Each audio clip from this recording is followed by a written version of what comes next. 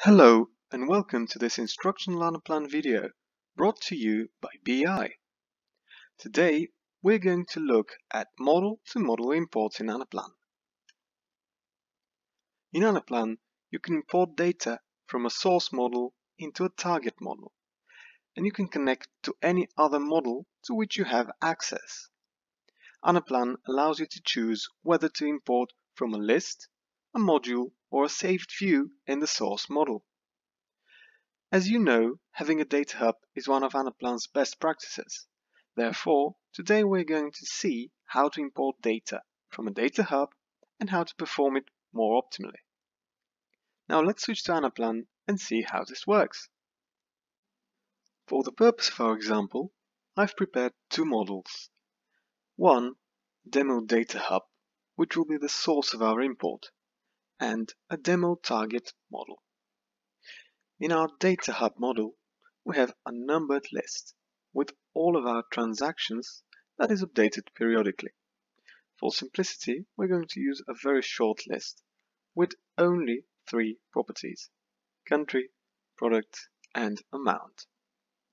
In our target model, we have two lists, countries and products, and we would also like to update them periodically. We could use the numbered list in our data hub to extract the countries and products for which transactions are made. That way we can be sure that we will have the proper dimensions for our data in the target model. As said earlier, in Anaplan you can import data from one model to another using lists, modules, and saved views. When updating a list, the first that comes to mind is using another one. Let's try to do it here. We're first going to press Import. Then we're going to select Connect to Anaplan Model.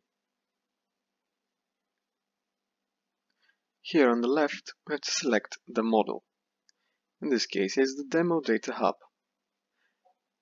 On the right, we can select if we would like to use lists, modules, or saved views for our import. We're first going to try and use the numbered list, units sold. We need to select the property country of our numbered list, thus updating our target list with the countries where transactions are made. Since our countries are uniquely identified by their name, we don't need other information.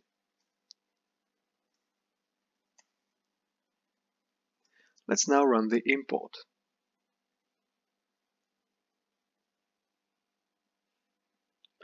As you can see, two countries were added, but a lot of errors occurred.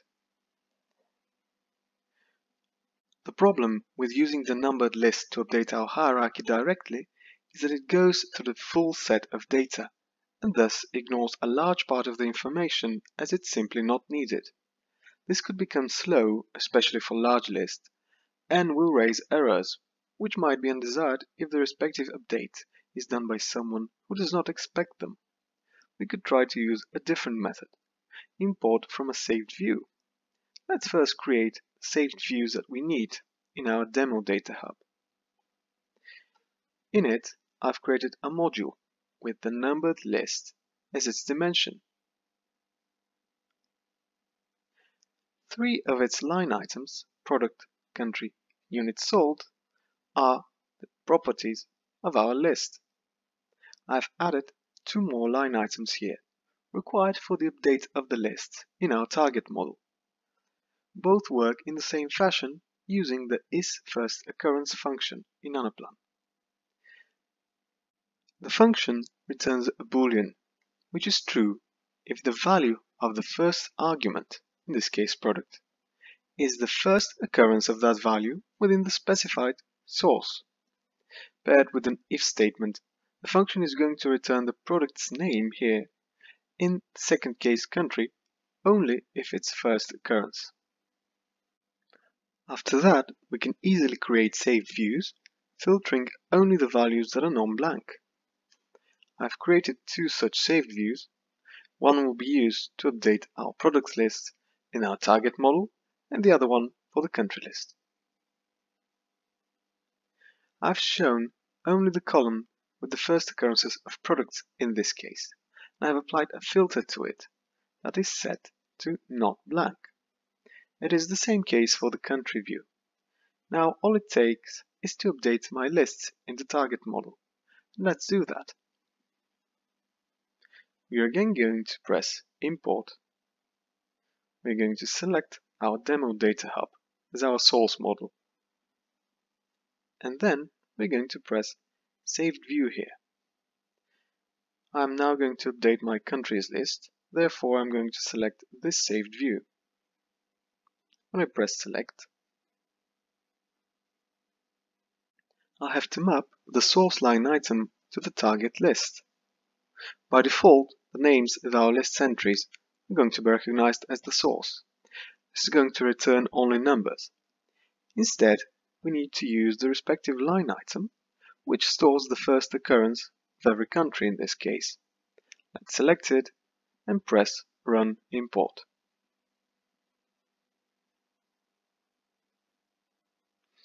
As you can see, in our import, everything was updated and no errors were shown.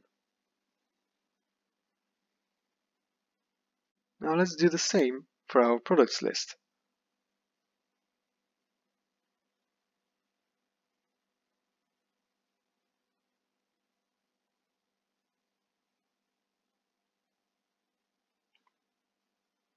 We're now going to use the other saved view.